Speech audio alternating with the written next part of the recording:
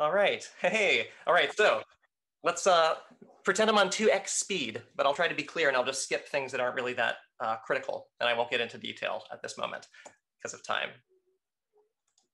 So overview is just going to go over some of Flux 2 awesomeness specifically for Helm users. Going to just briefly at this point mention when to migrate and perhaps when you might not want to migrate. Okay. And then I was going to do a demo of the Helm Operator to the controller migration from Flux v1 Helm Operator to Flux v2 Helm Controller. And I have that migration all set up, and I'm happy to do it if we have time at the end. So I'll just check in then. Okay, so Flux 2 awesomeness for Helm users. One is the primary thing, which I think our technical difficulties illustrated, is that reconciliation is super important, right? I know you've probably heard that about a billion times so far in GitOps days, but now with the Helm controller, you can pause and resume that reconciliation per release.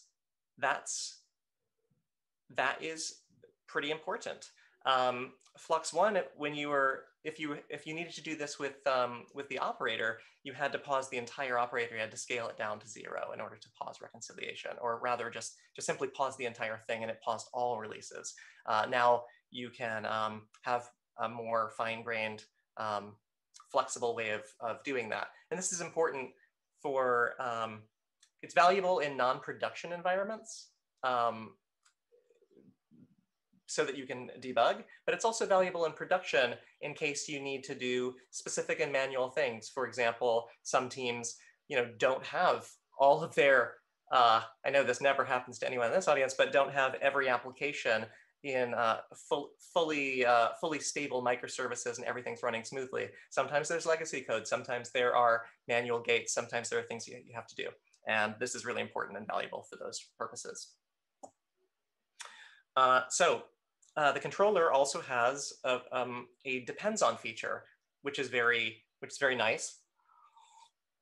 This is essentially if you, I'm going to skip to the example first about if you have, say, workloads that have ingress and you rely on an ingress controller, well, you might want that installed first.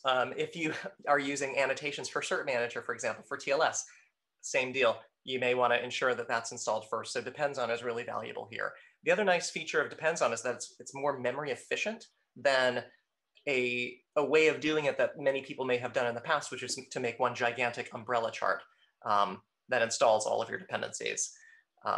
Helm does a lot of things, stores a lot in memory when you have an umbrella chart and all of its dependencies. So depends on really helps keep that a lot lighter.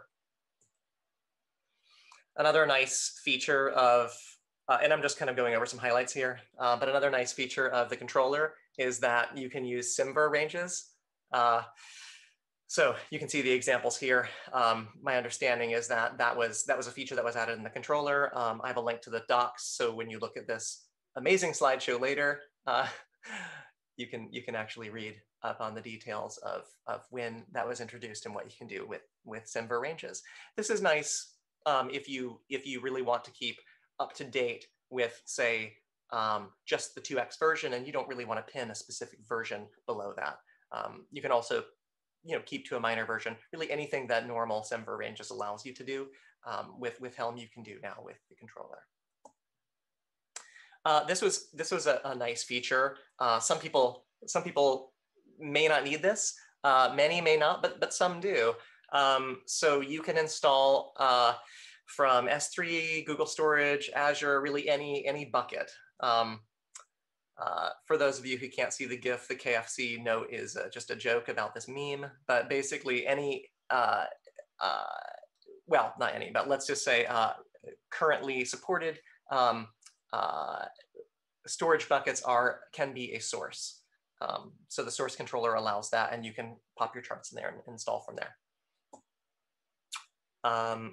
Another really nice feature is that if you want to add an additional Helm repository, you don't have to restart your daemon to do that. Your daemon that's supposed to do your reconciling can stay running.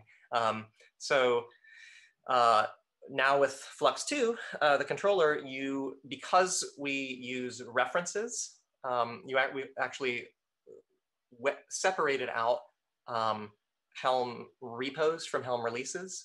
Those are separate CRDs.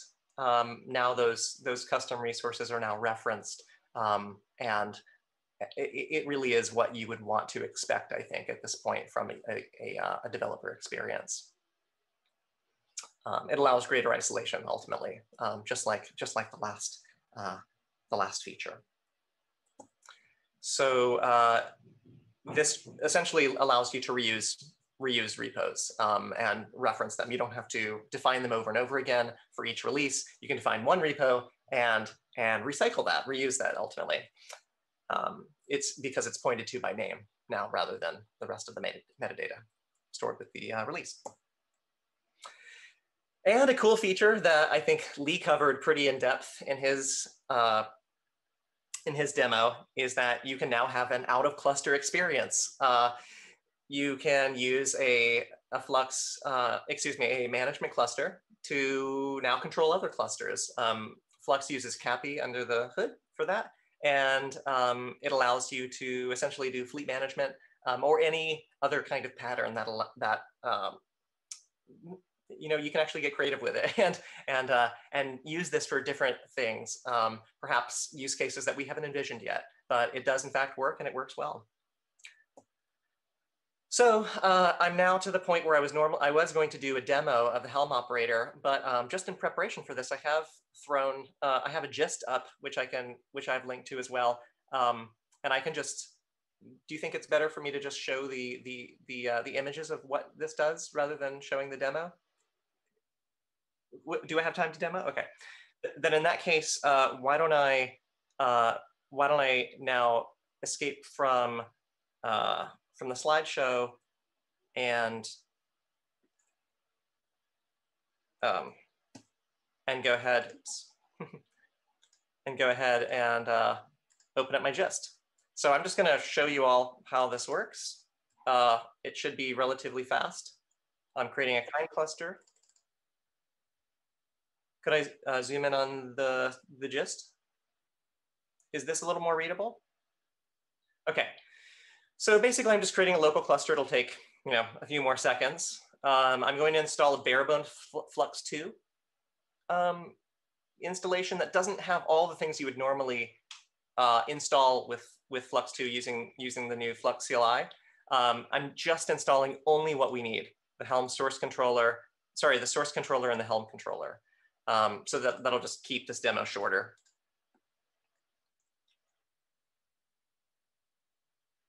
Oh, actually, you're supposed to be seeing my terminal. Give me 1 second. Sorry about that.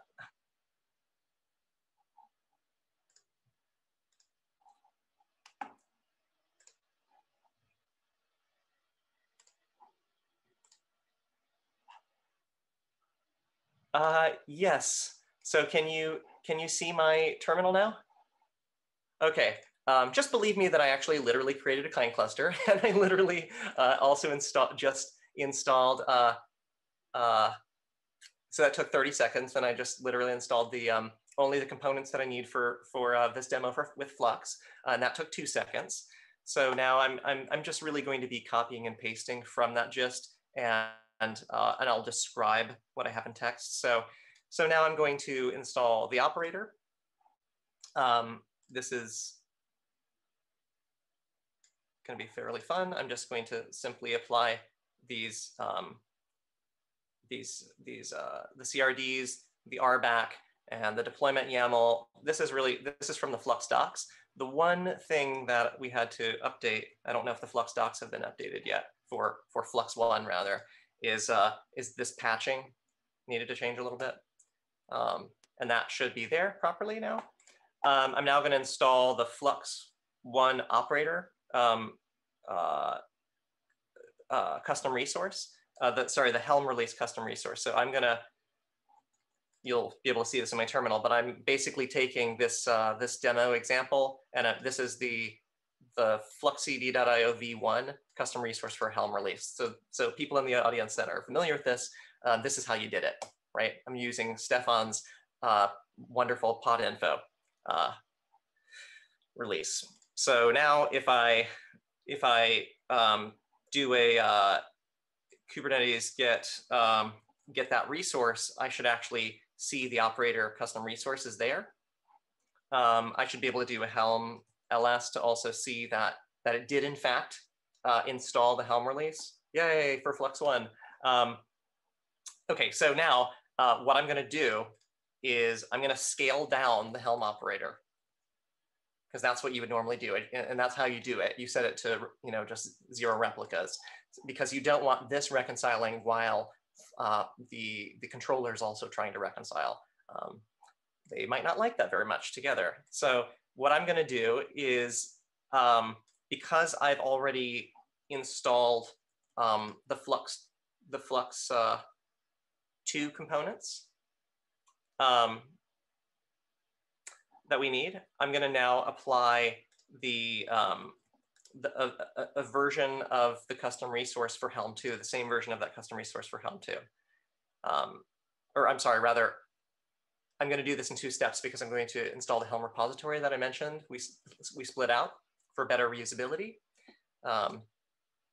And I can actually do a describe on that repository to show that that it fetched the index, which it did.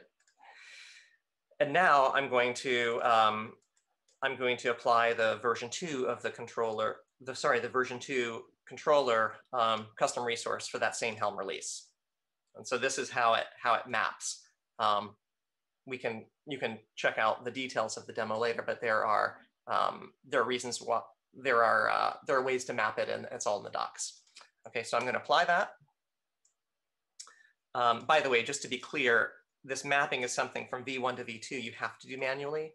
There's nothing, we can't really do that for you with the tools. It could be possible. It's something like a Helm 2 to 3 plugin, but there's so many different use cases, so many different ways that these were used, that it really isn't worth the time now, especially now that Flux 1 is in deprecation mode. And, so in any case, in future though, for version 2, I just want to clarify to the audience, to everyone wondering if they're going to have to do this over and over. The answer is no. We're going to have conversion hooks for new CRD versions of Flux 2. So you don't have to worry about that for the future. I'm going to go ahead and see that now. I was looking, remember, at the V1 resource. Now I'm looking at the V2 resource just to make sure that actually populated correctly, and it did. It looks like reconciliation succeeded. Wait a sec, what does that mean? I'm going to do a Helm ls, and now I can see that there are 2 versions because now the controller has reconciled and created a new Helm version. It's exactly the same, but Helm now knows that this is reconciled and that actually worked. So I'm going to do Helm ls just to prove that that's. Oops, excuse me, I just did that. I'm now going to let's see. I'm now going to show what reconciling is like. Let's say I want to go ahead and uninstall this release. Okay, and you can see that that it is in fact. Oops, excuse me. Helm ls. You can see that it is in fact no longer there. But if I now use the Flux reconcile command, if I had just waited 10 minutes, it would come back because I specified this, I specified the interval for 5 minutes. We could wait 5 minutes, but let's not do that. Let's go ahead and just trigger this manually by doing a Flux reconcile. This is another thing that human operators have at their disposal, in addition to webhooks. Okay, great. So now that's there. Now let's do a Helm ls again. Whoa. Can I zoom in on the terminal? Yes. Can you see that? Okay, great. So I do a Helm ls again, and voila, the release is there. And so now what I'm going to do is, let's just assume that we've moved through, users have finished upgrading all of their V1 Helm releases. the operated Helm releases, and we're all finished with that. Now I'm going to go ahead and just go ahead and well, let's say I won't assume that. I won't actually assume that. We've just finished with this one release, so I'm going to go ahead and remove the v1 custom resource for that specific release definition. So once users are finished with all of the their releases migrating, then they can go ahead and delete, remove the operator from the cluster, and then you'll be all cleaned up. I'm going to clean up this demo just by deleting the kind cluster, and I'm now finished. So that was that.